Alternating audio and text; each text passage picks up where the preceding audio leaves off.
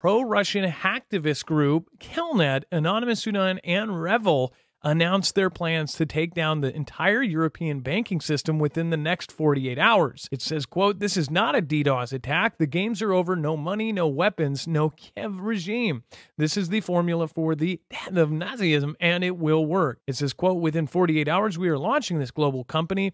Nothing will save you. And this is not a warning. I am just informing. You will have never seen such problems before." I don't even want to say the rest of this stuff. This is going to like tag everybody that does. This is really, really freaky. And in fact, 48 hours would actually mean we're talking Friday.